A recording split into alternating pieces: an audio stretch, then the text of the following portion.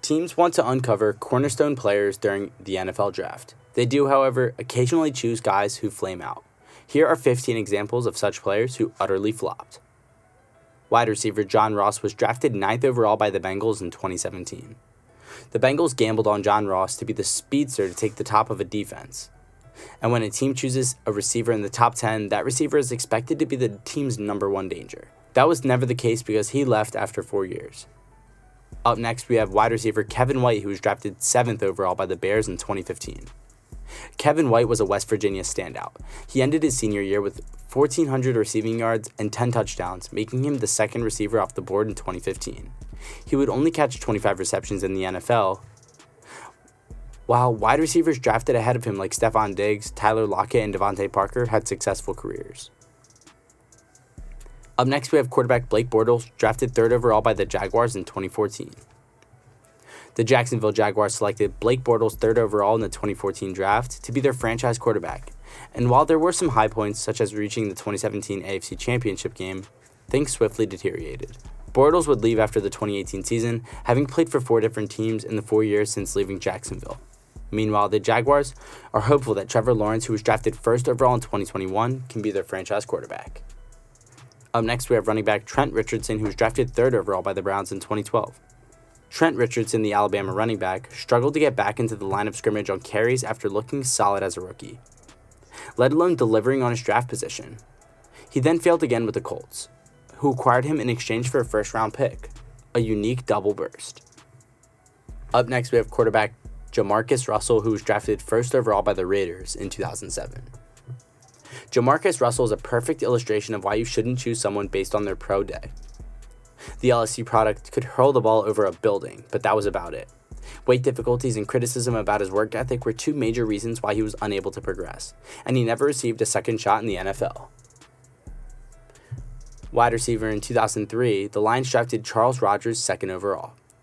As if missing out on QB Joey Harrington with the 3rd pick of the previous year wasn't bad enough, Lions fans were rewarded with another bust in Charles Rogers. Due to injuries and drug issues, the former Michigan State great didn't even play a full season in the pros. He retired after those 3 seasons after finishing his career with only 4 touchdown catches. Up next, we have quarterback Tim Couch, who was drafted 1st overall by the Browns in '99. To Tim Couch's credit, he did assist the Browns to make the playoffs in 2002 and bringing the Browns to a playoffs and almost enough to win a position in the NFL Hall of Fame.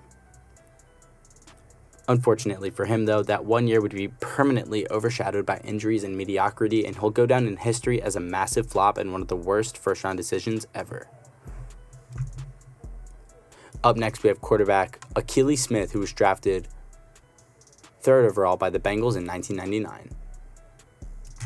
1999 was not a good year for quarterback picks. Akili Smith joined the league a few spots after Couch and had an even less successful career. A signal caller who goes so high is usually expected to take over as a starter at some point in time. But Smith never really earned it and excited the NFL in 2005 with only 5 touchdown passes. Up next, we have quarterback Ryan Leaf, drafted 2nd overall by the Chargers in '98. Leaf's name is one of the first that come to mind when the phrase draft busts is used. Combined with this dreadful 14-36 touchdown interception ratio, with the fact that Peyton Manning went just before the Leaf, eternally linking the reputations together is not hard to see why.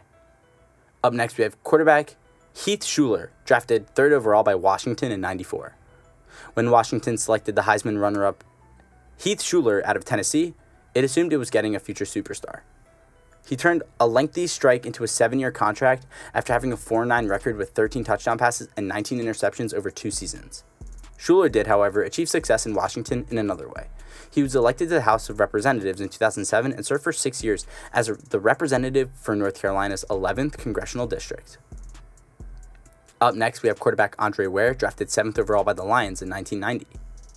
Heisman Trophy winners can sometimes continue to shine in the NFL. Sometimes they look like Andre Ware.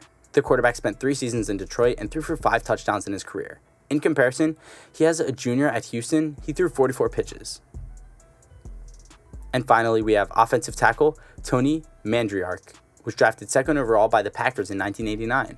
This 6'6", 315-pound monster of a man was described as the best offensive line prospect ever on the cover of Sports Illustrated.